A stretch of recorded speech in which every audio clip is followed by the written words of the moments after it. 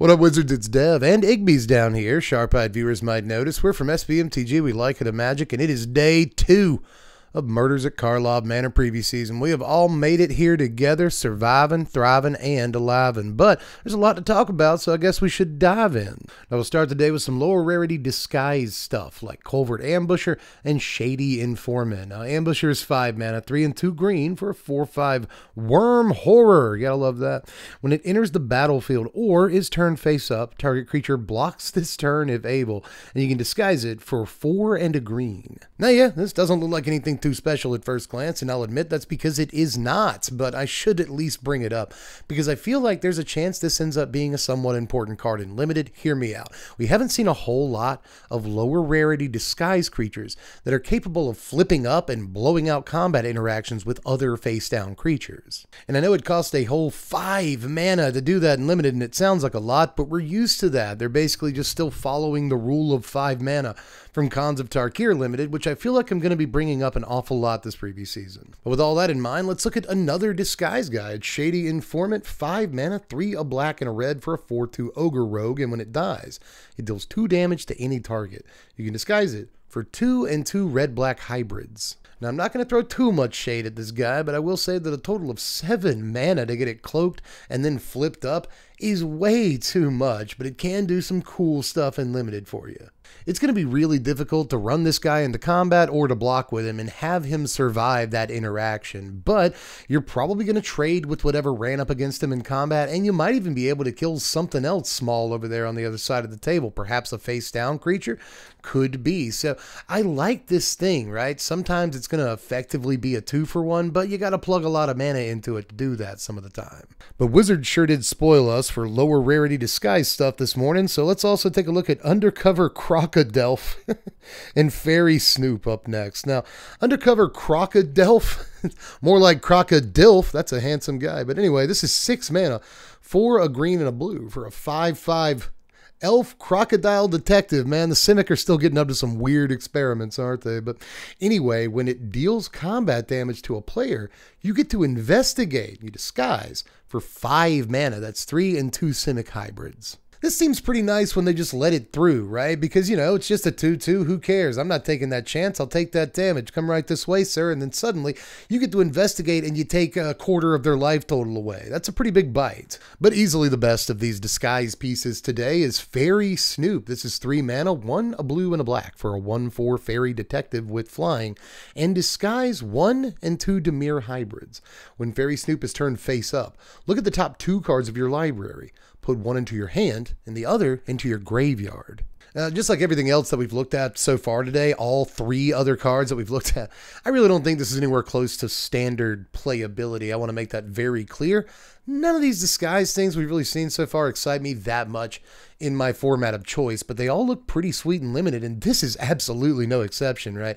The disguise cost to actually flip it up in the first place is relatively cheap compared to what we've seen. Also kind of cool to see a disguise guy at a lower rarity with flying, because if your opponent swings in, you can just flip it up, get your card, trade with their guy. You feel good about that interaction, but I also like the fact that when your opponent passes turn, you can just pay the mana, flip it up, get your card, and have a 3/1 flyer to swing in with if you're in the driver's seat. So all of that looks really good. This looks like a fantastic card in the Limited environment. I also will not rest until I get an alternate art of this card where it's like Snoop Dogg with wings or something like that. That would be funny. But anyway, let's move on to Magmatic Snuffler. I nailed it. I always want to say Shuffler when I read this card because Magic player brain disease. But anyway, this is 5 mana for a 4/4 artifact creature, which is a construct. And when it ETBs, return target equipment card from your graveyard to the battlefield attached to Snuffler. Whenever you sacrifice an artifact, put a +1/+1 counter on Snuffler. 5 mana is too much for this. Let's be honest. Again, this won't see any constructed play basically anywhere, unless maybe Commander. Is there like a Commander deck that actually kind of wants this? It could be. 5 mana is still like way too much in most actual applications, but in Limited it's all right, especially if you're able to draft up a bomb piece of equipment or something like that. You can make sure that you get it back if it ever went to the graveyard, if you milled it or something like that. This actually goes kind of nicely with the last card. Fairy Snoop, you know, you can put an equipment into your graveyard with that ability. And then get the equipment out of your graveyard, attach it straight to this. I don't know. Somebody's going to do it in limited at some point. It's a nice line. But either way, nice little thing for limited in that it's a 5-mana 4/4 that any deck can play, which is kind of a decent little baseline in terms of stats. But it's only going to get bigger as you sacrifice clues and other things like it. In limited, I think it's mostly just going to be clues, right? So if you get this thing to a 6/6 or a 7/7, it is definitely big enough for the mana cost. And I guess if you want to try to do fun stuff in Constructed, like, you know, throw a Colossus Hammer in your yard and then throw it onto this guy when he ETBs, I don't know, knock yourself out, it might be fun, but I think it's a little bit too cute. That said, actually a fairly solid card in Limited, where it's going to beat 90% of the creatures in the set, just because 90% of the creatures it played in Limited in the set are going to be face down 2/2s. But let's move on to Undercity Eliminator here. 5 mana, 3 and 2 black for a 3/3 Gorgon Assassin. When it ETBs, you may sacrifice an artifact or creature. When you do, exile target creature an opponent controls, baby. I like a Necrotal. I do. I love me anything, a Necrotal, a Ravenous Chupacabra. There's like a Shriek Maw. There's 1,000 creatures like this. And I love basically all of them. This dude is almost no exception. I want to love him, but again, 5 mana is just so much. And 3/3 is not the best stat line in the world, but in Limited, you're going to play this guy basically every time that you get it, because a body that blows up a creature when it ETBs is always going to be good. You got to do some work. Now, I acknowledge that, but there's a clue on just about every card in this set. There's just clues everywhere. I'm getting a raging clue right now just looking at this card. So I imagine it's going to be fairly easy to get this thing fueled. But we are already into the rares, everybody, and white got some really good stuff today, I gotta say. Let's start with Assemble the Players. This is 2 mana, 1 and a white for an enchantment. You may look at the top card of your library anytime. Once each turn, you may cast a creature spell with power 2 or less from the top of your library. What's this green card doing in my white cards? You know, I guess if it was a green card, it would be power 4 or greater or something like that rather than 2 or less, you know, but still pretty good. It might not be as good as it looks at first glance, you know, like in Constructed, no matter what format you're playing, you have to like waste your turn 2 and hopefully you get it as early as turn 2. But, you know, you waste an early turn playing this, and then next turn you might not even get any value off of it. Like, I guess you get to look at the top card of your library and know that you're going to fail ahead of time, and that's going to be probably disheartening just a little bit. But, you know, a lot of the times, let's say, too, there's this awkward situation that you have this on turn 2, and then you have a turn 3 play that takes all 3 of your mana. You know what I mean? But on the top of your library, on the next turn, when you untap, after you draw, just happens to be a 2-drop. So now what do? Do you play your 3-drop and use all your mana, or do you play the 2-drop from the top of your library? Which one of those things do you do? It's actually, it's a good kind of problem to have, but it's also like a little bit awkward, and there's going to be a bunch of turns where it's just sitting on the board like a dead grapefruit. It's just like, it doesn't do anything if there's like a land on top of your library, which is going to happen like at least a third of the time. So I want to really, really like this. And I think that it's a sweet commander playable card. It's going to be good in any creature based deck that can churn through its library fairly well. But, you know, a lot of slots in your deck are going to be taken up by not 2 power or less guys a lot of the time, you know, especially if you're running 4 copies of this. That's at least 4 not 2 power or less guys that are in your deck. So I'm not actually sure that it's as good as I want it to be. I think, again, there's a lot of things that are awkward about it, but, you know, just another day, another sort of white pseudo card draw piece. And this could be a pretty good one in certain formats. EDH. This could be good in EDH. Let's check out Unyielding Gatekeeper next. This is 2 mana, 1 and a white for a 3/2 Elephant Cleric with Disguise, 1 and a white. When Unyielding Gatekeeper is turned face up, exile another target non-land permanent. If you controlled it, return it to the battlefield tapped. Otherwise, its controller creates a 2/2 white and blue detective creature token. Whoo, Sally, that one's pretty good right there. It's got a lot of tricks. When you flip it up, you can save one of your dudes from removal or a combat interaction or something like that. Or you just blow up whatever you want. Just whatever you want. It does not matter. You know, just blow something up on the other side of the table. And then they get a paltry 2/2. in exchange, which I don't think is going to be worth it to them every time that you do it. Now, I will say that I have some reservations about a card like this in Standard. It still costs the 3 mana to get down, you know, 2/2 Ward 2 in the first place, which is just not a very good deal in Standard right now. And then on subsequent turns, you have to keep the 2 mana up in order to flip it up. And even if you do flip it up and take out one of your opponent's important permanents, like a planeswalker or something like that, you are still leaving behind some amount of value for them when you could have just played a removal spell or something like that, a brutal Cathar or something like that, right? But all things considered, I do think this has an awful lot going for it. Again, the fact that it can be used as protection, which other things can, you know, things like Werefox Bodyguard, I think it's called, that can also be protection. It hasn't done a whole lot yet in Standard with its time, so, and that has flash. But again, the spread of versatility and the relatively decent body is all right.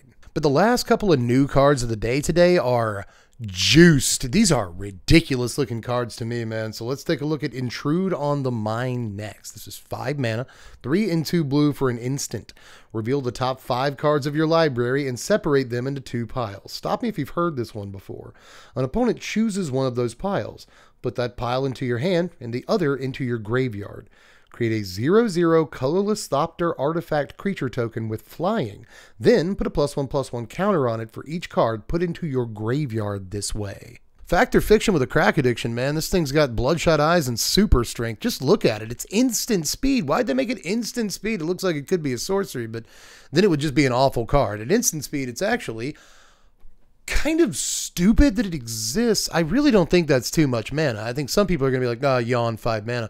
But nah, at instant speed in your control deck or something, I think this has so much to do. Number one, let's just assume that you play this during your opponent's combat step. You know, they come in on you because you don't have any creatures, except, oh my goodness, I do have a creature. So you get at least a 1/1 flyer, which is important, to block just about anything that they're coming in with. And you might get a bigger creature than that. Now, I will say, they do get some control over the size of creature that you get, but you might, you know, bluff them into a really bad situation where they just like, well, I'm going to give you a 1/1 flyer. I don't want you to have a big flyer. And you're like, okay, thanks for the 4 cards I just drew, kid. Wow. All right. That makes me feel pretty good. But in most situations, you're going to get a 2/2 or a 3/3 flyer off of this, plus card advantage at instant speed. So, you know, there's going to be times where you can trade with an opponent's creature in combat, or at the very least, just stave the bleeding for a turn while you get some card advantage and find the sweeper or the card that wins you the game or the Wandering Emperor or whatever it is that you're looking for.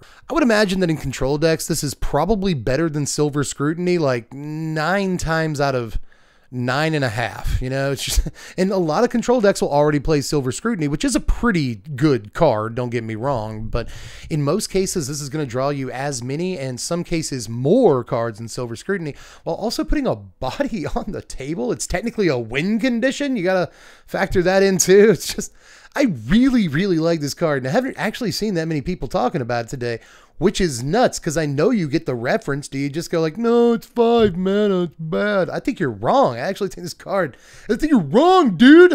I think this card is actually subtly, or maybe even not so subtly, one of the better cards we've seen so far from the whole set. But oh, you just haven't seen anything to get you hype yet, have you? Let's take a look at Delny Streetwise Lookout. Turn that frown upside down. This is 3 mana, 2 and a white for a 2/2 legendary human scout. Creatures you control with power 2 or less can't be blocked by creatures with power 3 or greater. Hey, guess what? There's more text on this card. There doesn't necessarily need to be, but there is. If an ability of a creature you controlled with power 2 or less triggers, that ability triggers. Again, stop me if you've heard this one. An additional time. Okay, pulling out the notebook for this one, because even though I've already done a little thread on Twitter with all like the grossest stuff you can do in each color in Standard right now with this card, and by the way, thanks Judge for answering one of my questions. I was like, welcoming vampire? But no, apparently can't always trumps can. So even though it looks like you might be able to get around the once per turn qualifier on a card like Welcoming Vampire, you apparently can't. I learned something today. I wasn't sure, but now I am. Anyway, like I said, if you want to follow me on Twitter at this Twitter address, then you can do that if you want to see a bunch more cards in Standard that this works with. But I basically just picked my favorite one from each color you can do gross stuff with. And we'll talk about it just slightly in this video. Let me just say that in white, Sanguine Evangelist is kind of a neat one because not only do you double up both the ETB and dies triggers, but I'm pretty sure you double up the battle cry trigger too, which is just disgusting. In blue, there's a lot of like probably actually competitively viable stuff like Fairy Mastermind, whatever. I like Unctus. I know it's a card not a whole lot of people play, but being able to double up that attacks trigger or whatever it is and just like draw a million cards. I don't care if you have to discard cards too. You get to draw every card in your deck if you just attack with a couple of creatures, and that feels pretty good. In black, I really like Preacher of the Schism with this. To be honest, there's not a whole lot of creatures in black that I really like with this card, which I feel is weird because black's my favorite color all the time, and I just can't really think of too many things that I like in black with this dude. But Preacher of the Schism, that's a good one. Red has a couple of interesting ones like Charming Scoundrel, whatever, but Voldaren Thrillseeker is probably the most exciting one. Doubling up a backup trigger, we're talking. Green has the fewest creatures that I'd like to point out with a card like this, but it has one of the cooler ones I could point out, period, and that's Venerated Rod Priest. Probably not good enough, but still actually terrifying, right? You see these two cards together and you're like, oh, that works. That's bad. That's not... I don't know why my stomach hurts all of a sudden. And I guess if I had to pick a gold creature that I thought might be kind of good with this, Rafine. Come on, man. Come on. It seems pretty ridiculous. And like both of them slot directly into the Esper Legends deck, or just like, you know, the Subterranean Schooner, like Esper mid-range thing that's going to play Rafine anyway. You know, like I guess if Rafine gets to 3 power or more by conniving or whatever, then suddenly it doesn't work. But remember that Rafine just works whether you swing with it or not. So if you keep Rafine's power at 2 or less, then suddenly it's going to double trigger. This ability will double trigger and suddenly you win the game. I'm pretty sure you can just ask your opponent if they want to go home and maybe cook some ramen or something, watch some TV. They'll probably just agree at that point because it's just an absolutely disgusting interaction. Now, before we get out of here today, I promised you that we'd look at the bonus sheet and a commander that I thought was really cool, which is not something we often do, but I really like the look of Morska Undersea Sleuth. This is just Bant colors, 3 mana, a green, a white, and a blue. Simple as that. For a 2/3 legendary Vidalcan Fish Detective. Wow. You have no maximum hand size. At the beginning of your upkeep, investigate. Whenever you draw your second card each turn, put 2+1/+1 counters on the Undersea Sleuth here. So for a pretty small fee of just 3 mana, you not only get the 2/3 body, obviously, but you also get like a Thought Vessel or a Library of Ling or whatever reference you understand for no maximum hand size. It's usually worth some value, especially in a deck that wants to draw cards. And well, would you look at that? You get a free investigate on every single one of your turns, which is kind of good enough, especially considering, again, 3 mana is not a whole lot to invest in this thing. But the real magic comes in when you realize that you don't have to like pop clues to draw extra cards every turn. It's actually really easy in this color combination, especially to draw your entire deck very, very quickly. You'll want to space things out, but do note that you can put the 2 counters on them on your turn, say go, and then put 2 more counters on them. And when that player says go, you can put 2 more counters on them on the next player's turn. So this thing can get out of control size-wise relatively quick and go from the 2/3 it starts life as to a 4/5 and a 6, 7, 8, 9, 10, 11. You can just actually keep going like that, right? 12, 13. So checks out. But this guy, again, gets really, really big, really, really fast in most games of Commander, I assume, because, you know, cards are flying everywhere. But as promised, let's end this little shindig, this hootenanny, by looking at some cards from the bonus sheet, everybody. This batch was previewed yesterday afternoon, and I never really got to it, but I am excited about this set's bonus sheet. This time, they're called Special Guests. As usual, these can show up in packs, and although they're not standard legal, you can play them in draft when you open them, and that's going to lead to some real fun situations, like getting a show and tell and jamming it into your deck. This is by far the most high-profile reprint that we've seen off this bonus sheet so far, and again, gonna be pretty awesome to be able to play this in limited occasionally, but if anything, it's also going to be nice to bring down the price of a show and tell a little bit. But even though this bonus sheet is shaping up to look nice, it's not all bangers like show and tell. We got some kind of less impactful stuff that I nonetheless think is cool. You know, Drown in the Lock and Tragic Slip are on this bonus sheet with cool new art. These are sought after cards. Tin Commander to some extent. It's fairly easy to find a copy, but Cube players also love both of these as decent sources of removal. We also got some other stuff like Fabricate, Tireless Tracker, and Victimize, one of my personal favorites on the bonus sheet so far. Victimize goes in basically all of my Commander decks because they all just happen to run swamps. I like swamps, so Victimize is in an awful lot of my decks, and it's going to be cool to have the chance of getting like a bonus sheet special art version of it. It's a card I like a lot, and it's powerful too. Fabricate, maybe in some ways not quite as powerful, but a completely different card aside from the 3-mana casting cost. Either way, a tutor, always kind of nice, but not that special, right? Tireless Tracker, a little bit more special. And while we're talking about Cube, like we were just a second ago, this is another really important card for people's cubes. They tend to love playing it there, but there's a lot of places you can play Tireless Tracker. It's pretty decent Commander, I hear. There's some other cool stuff on this bonus sheet too, though, like Field of the Dead showed up, as well as Ghostly Prison. I like both of these cards. I just have fond memories of Field of the Dead while it was in Standard. I don't care that it got banned. I still love it.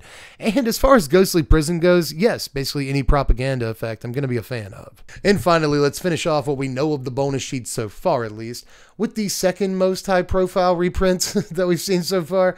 And that is Gamble. Gamble's here. It's that red demonic tutor that doesn't work half the time. And for me, it doesn't work like 70% of the time. So I'm not actually a huge fan of Gamble, but a lot of people are. Well, all right, everybody. I've performed reloads of all the major spoiler sites, and it appears as though we have covered all of the cards released today up to now. But some of you might be thinking, hey, man, that's not all the cards. You missed some cards. Actually, I didn't miss cards. You missed a video. I'm actually really on top of it so far this spoiler season. Hopefully it stays that way. But, you know, I mentioned a coffee break video earlier, and I think some people in the audience are going to be like, what's he talking about? Basically, earlier this morning, I released a video that's mostly all a coffee break. If you're a fan of the channel, you know what that means. If you don't, you might be intrigued. Click on the video. I left a link in the description to that video from this morning where we talked about like 5 or 6 different cards that were released overnight. So if you're missing a few cards from this video, that's probably where they are. Again, I'll link them in the description for you. But with that, we are Donsky, Nikki Blonsky. Do you remember her? She played Tracy Turnblatt in 2007's adaptation of Hairspray. That was actually a pretty good movie. Whatever happened to her? She was great. But either way, that's it for this one. We're done with previews for today, at least. We're probably going to do at least 2 more weeks of these, so make sure you're subbed to the channel if you haven't done it yet. We're trying to get to 150, baby. We're at $150 in terms of subscribers. We're on the way there. We just need like 18 or 19,000 more subs. That's actually not too far away. I'm going to keep doing this pitch until you do it. Just sub to the channel so you get all the content. Not only spoiler stuff in your notifications and your recommended feed. Don't you want that? You don't want to have to come to YouTube every day and be like, SBMTG. No, just like sub to the channel, turn on notifications, and I'll just be there in your recommended feed. You'll be happy about that. Unless you don't like me. In which case, why are you watching all the way this far into a video? Thanks, but watch time is good. But either way, that's more or less all I got. Just let me know how you felt about all the stuff down there in the comments section, because there's not a whole lot today, but we did get to see some solid stuff. Delny, man, I'm telling you, I really didn't get to say everything I wanted to say about that little street urchin. That seems like a ridiculous magic card, man. Like, not only a really, really good commander to brew around, I think people are going to be excited about that, but, you know, a little Panharmonicon, a little rascal that's also kind of a Panharmonicon. Come on. I don't know, man. It seems really fun. Even in Standard, it looks like it's got some broken stuff to do. Have we gone back to talking about this card? Is that how much I like it? Ooh, did we make it? Are we safe? I think we are. We are finally officially out of the loop where I just talk about Delny over and over again for an hour and a half. So let's just finish this video off like I originally intended before I start doing that again. Just on your way out, before you hit the lights, hit the likes. It's not even clever. Why do I still say that? But you can also pitch in $1 a month if you want to on the Patreon. Link in the description to that. $1 a month helps more than you can possibly imagine. And if everybody that watches these videos pitched in $1, we would be the best YouTube channel on the whole website. Not just Magic YouTube, the best. Do you have any idea what we'd be doing on this channel if everybody pitched in $1 a month? It would be nuts. But even if you can't afford to do that, and I totally understand your perspective, I too am broke. So if you can't afford to do that, don't worry. I'm just glad that you're here watching the videos. It helps and it means a lot. But that is officially Allski Kowalski. I'll see you guys tomorrow. I am Deb from The Place. Thanks for watching, Wizards. Spread love and be kind.